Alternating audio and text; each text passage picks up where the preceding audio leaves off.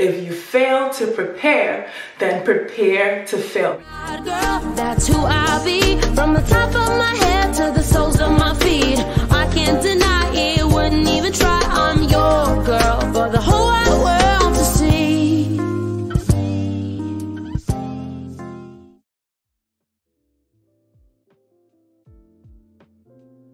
Hi guys, welcome back to my channel. My name is Sharon and I am a God girl. So today's video is going to be a recap of week 3 and 4, just because Daniel fast actually ended yesterday for me and I wasn't able to do a week 3 little recap. Just because life just got busy and there's a lot going on and I couldn't fit that in my schedule, so I'm here to do two in one recap and just let you guys know how both my weeks went and what to expect and some tips and stuff on what you can do and stuff like that. So let's get into it. Week 3 was a week of, like, I want to say breakthrough. I want to say this was the week where I really started experiencing a lot of things, like spiritually, like in prayer, in you know, my sleep, in just like every day, like hearing the voice of God even more than ever before. I would say it's a week of breakthroughs. Like there were so many things that were happening. Obviously it's personal, I can't get into it, but this is a week where I experienced breakthroughs and also like prophecies, you know, hearing from God about certain particular things, not just for me, for other people, for, you know, my church as a whole. Like this was the week where there was breakthrough, right? There was breakthrough. And also like, this is when you start seeing like your answered prayers, like, you know, start rolling in and you're like, wow, like something is happening this week. Something, you feel like you've hit, you know, the rock and, you know, water is gushing out or whatever. But remember that week 2 was a lot of resistance, right? And because we didn't give in to the resistance, now we're seeing the fruit of it in week 3. So that was week 3 for me on a, you know, prayer, spiritual level. Now when it came to food, right? This is what I was saying. If you fail to prepare, then prepare to fail. What did I say? If you fail to prepare, then prepare to fail. Because week 3, as things started getting busier and stuff like that, I had to really, you know, make up my mind to meal prep. Right, and I found out that if I hadn't meal prep, if I hadn't like packed food aside for the week or for a certain number of days, I was literally not eating, right? Because I'm still on a strict diet. And so if there was nothing prepared, ready to go, ready for me to just pick up from the fridge and jump in my bag and go to work or wherever, I found myself not eating, right? And this is the week where you can start finding yourself like falling off and like, you know, getting a burger or whatever. Not that I did, but this is what I mean. If you fail to prepare, then prepare to fail. Because you have failed to prepare your meals and get yourself ready, prepare to fail and actually succumb to eating something else. So that was my week 3. And also this week, I wanted to try a different alternative to just like taking caffeine and stuff like that, because I'm a big, I wouldn't say I call myself a big caffeine drinker. I'm just an average caffeine drinker, especially being at work and stuff like that. Sometimes you just need that kick, that boost of energy. And so I was looking for an alternative and I came across on YouTube a recipe for turmeric latte, and it was so good, guys. I'm gonna show you a clip, probably here or here, showing you like the turmeric latte that I made. I added some ginger to it just to give it a little kick or whatever, because turmeric can be very strong sometimes and sometimes you need to tone it down.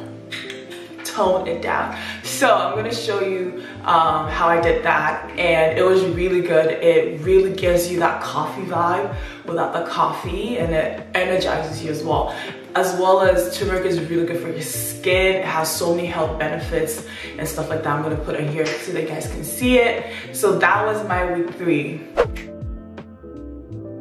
Week 4, hey, week 4. Guys, when they say last days are dangerous, do you guys know what that means?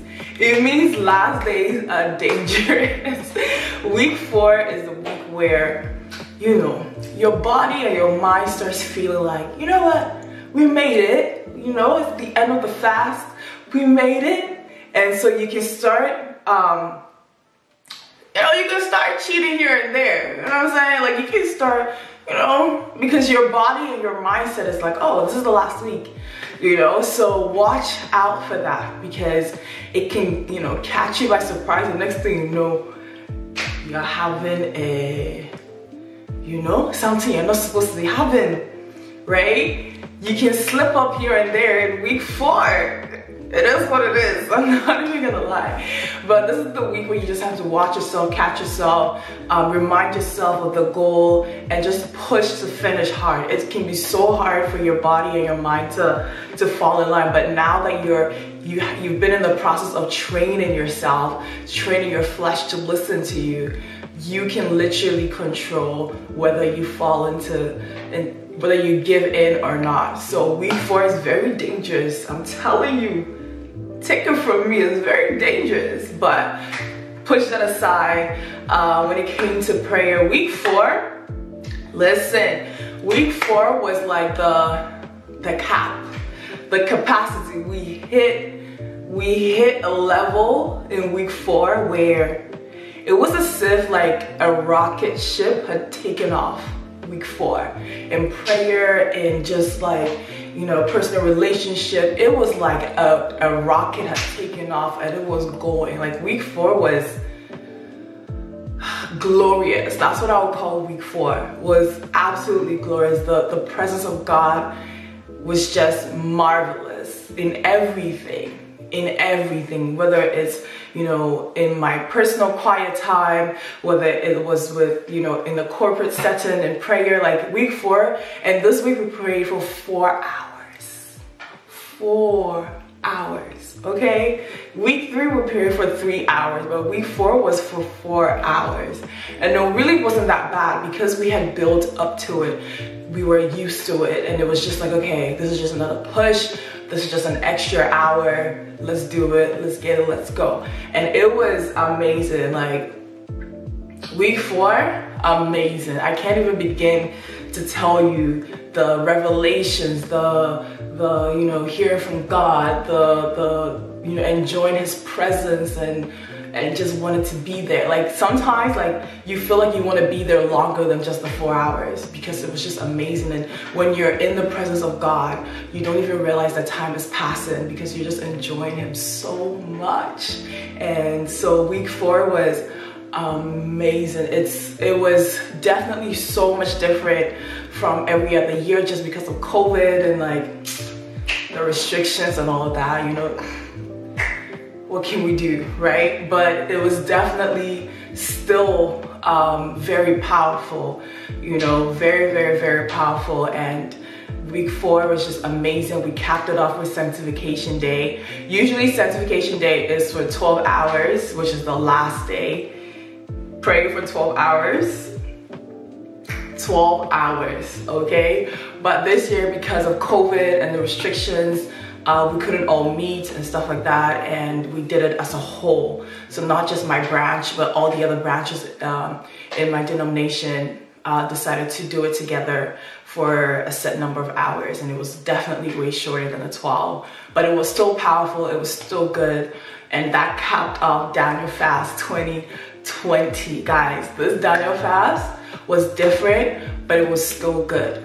Right? It was still good. God still, you know, you can never restrict God. The government can restrict your movement, can restrict how you gather, how you worship, but you can never restrict God. Never. He is God Almighty. You can never restrict him. If he wants to show himself out, if he wants to still reveal himself to you, he's going to do it. Whether it's in a gathering, whether it's in your room, whether it's at church, whether it's in the bathroom. So far as you seek the face of God, he will definitely, you know, show himself to you. He will definitely come and fellowship with you and be in your presence. So that was my journey, guys, for this month of Daniel fast. It really blessed me, really revived my spirit. It revived and re-energized my prayer life. And it's something I want to carry forth, not just for November, but just keep at it for the months to come and stuff. So it really blessed me. If you really want to go ahead and try it, definitely do so. Track down how your journey is going so you can see from when you started to how you finished and the in-between, what God has done in between. And I'm 100% certain that when you set out time, when you set out a month, when you set out, you know, 21 days, 28 days, even 7 days, even 3 days to seek the face of God and to just humble yourself and pray, that he will hear you and he will come down to, you know, listen. He will come down to hear you. He will come down to speak to you. God always wants to speak to us. He always wants to be in our presence. And sometimes we can get so distracted by the things in our lives that we push him to the side, right? But when you decide to just seek him alone for a period of time, he's so happy to commune with you. He wants to commune with you. So I really hope that you know, my recaps helped you. If you find this video and you're doing a Daniel fast, just know that there is, you know, a glorious end at the end of this tunnel, at the end of this journey, and you will definitely be blessed. You will definitely be blessed. You can take my word for it. So I hope you guys enjoyed this video. You enjoyed this Daniel fast. I want to hear your stories. I want to hear your journey. Was it hard? Was it easy? Did you fall off like some of us? But you gotta hop back on, you know. When you fall off, you hop back on, you know. It's not crazy. Just, you know, keep it pushing. Don't feel bad. Just be like, you know, God, you know, sorry, forgive me, and keep going. So I hope you guys enjoyed this video. Just trying to keep it real and keep it 100 and just, you know, tell you guys exactly what it is. So I will see you guys in my next video. Thank you so much for following my journey during my Daniel fast, and I hope it blessed you and encouraged you to actually take part in it. So I will see you guys next time. Same channel. You better subscribe. Okay, bye.